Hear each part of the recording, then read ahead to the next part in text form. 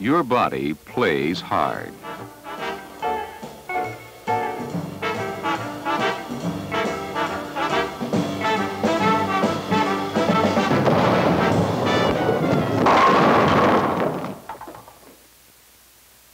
Your body works hard.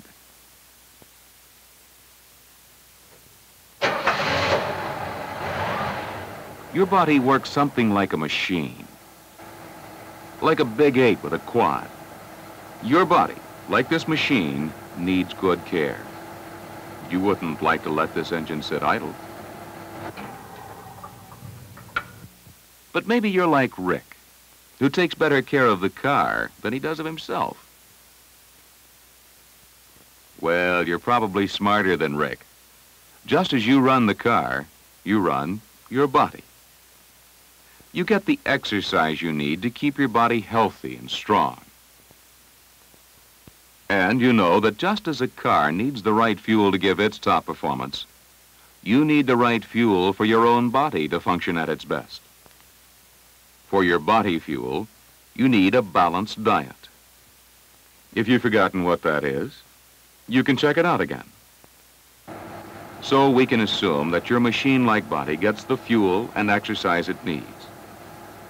You also know that your body needs rest. 8 to 10 hours of sleep. And if you don't get rest, well, you might just lose your healthy good looks. Your posture might look sloppy, or your disposition may turn sour. So take time to turn yourself off by getting the rest and sleep you need. Okay, so you take care of your inside body with the right exercise, food, and sleep. But what about your outside body? How your body looks is important too.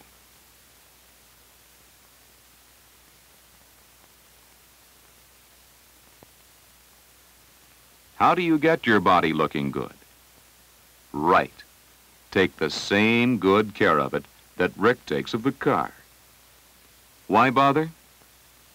Because people, particularly this kind, enjoy looking at attractive things. Okay, what can you do to look better? Keep clean. And that may not be as easy for you now as it will be later on in your life. Right now, maybe you're like Rick, and don't think that keeping clean is a big deal. But at your age, you have special problems. Hair is one. It's begun to grow on certain parts of your body.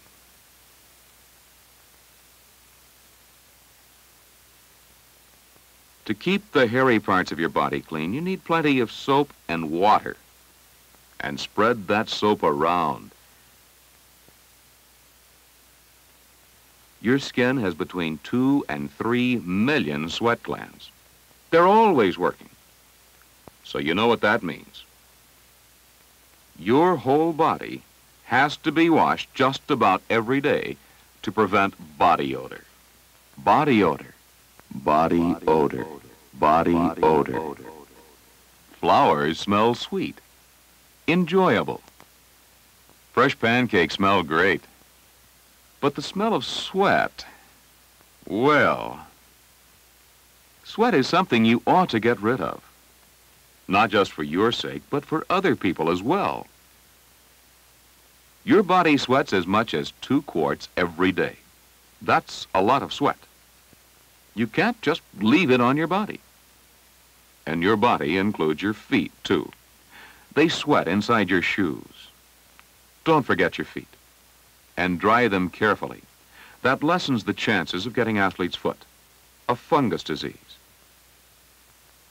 Drying your skin helps your body because it removes oil and dead skin cells. That's especially important if you have an acne problem. Acne can pop out any place on your body where there are a lot of oil glands, like your back and your face.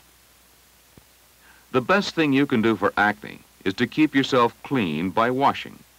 And, of course, eat a balanced diet. And don't pick. But everybody tells you that, right? If your physician has prescribed a skin medication, great. But if you're treating yourself, be careful. Some products that are supposed to cure acne may irritate your skin. Daily showering or bathing is your best insurance for a clean body and clear skin. Okay, but what else can you do? Well, an added protection against body odor is a deodorant that covers up odor, or an antiperspirant that keeps you from perspiring. But some people don't use deodorant because they have sensitive skin. So now, with just a little effort, you look and feel pretty good. Of course, if you don't practice cleanliness, you won't die, but you may smell like you did. The hair on your head also needs special care, whatever style you have. But even if your hairstyle is no style, you may want to do something with your hair to keep it healthy. Combing and brushing your hair remove dust, dirt, and dandruff while distributing the natural hair oil. Brushing also stimulates the circulation of blood in your scalp. It helps make your hair healthy. Of course, the important part of your hair care is done at home. You can wash your hair every day if you like, but twice a week is a fair average. But instead of using regular soap, you might want to use shampoo.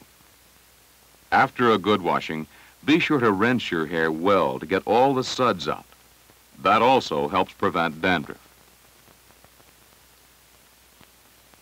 What about that hair beginning to grow on your face? That needs care too. If you don't plan on cultivating it, you'll have to shave. If you use an electric shaver, it sometimes helps to dry your skin before starting. Some special pre-shave liquids and powders do this.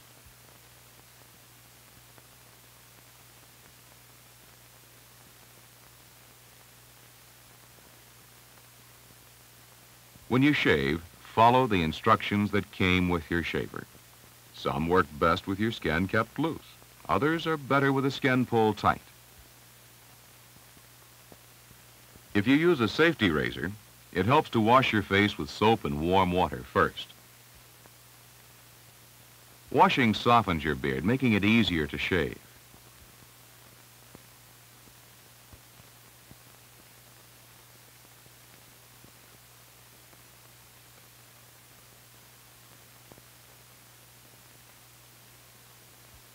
You don't need a whole lot of lather to get a good shave. A little bit can really go a long way.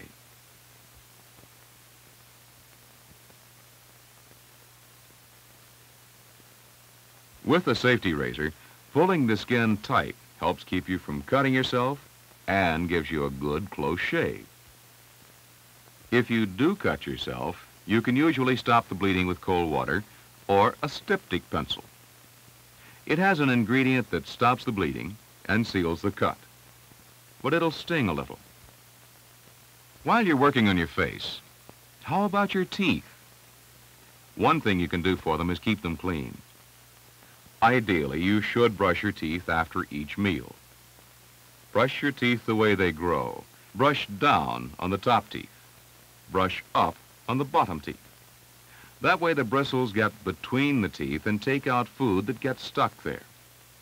Brush across on the chewing surfaces. The other thing you can do is see a dentist twice a year for a checkup. Of course, if you have any health problems, a physician can probably help you. Good personal hygiene includes not only how you care for your body, but your attitude towards it. Why deliberately mistreat your body? You know that drugs can be misused. And you know the same is true of alcohol and tobacco. One more thing. Don't overlook your clothes. Clean clothes are part of personal hygiene, too. If you can, change them daily, especially your socks and underwear. And now, take a good look at yourself. Are you taking care of your body?